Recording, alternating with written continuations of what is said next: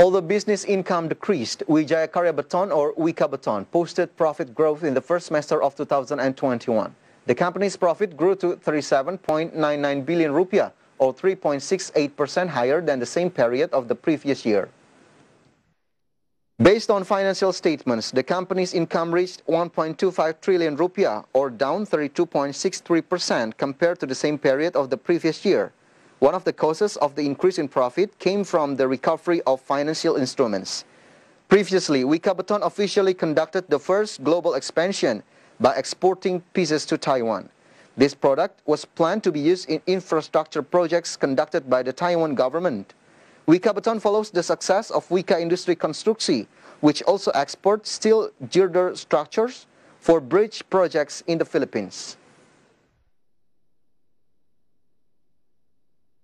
Step aside from market condition as the efforts in achieving herd immunity is still going on. Here it is an update data about COVID-19 vaccinations in Indonesia.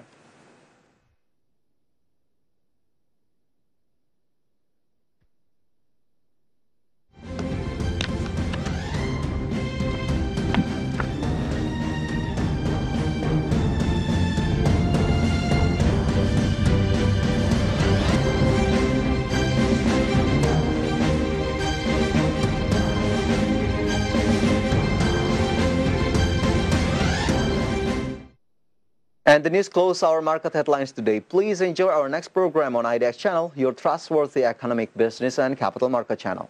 And as the COVID-19 pandemic is still going on, keep protecting your family by following the health protocols, wearing face masks, keep your distance and stay away from crowds, wash your hands through running water, and also continue to support the vaccination program to accelerate the creation of herd immunity.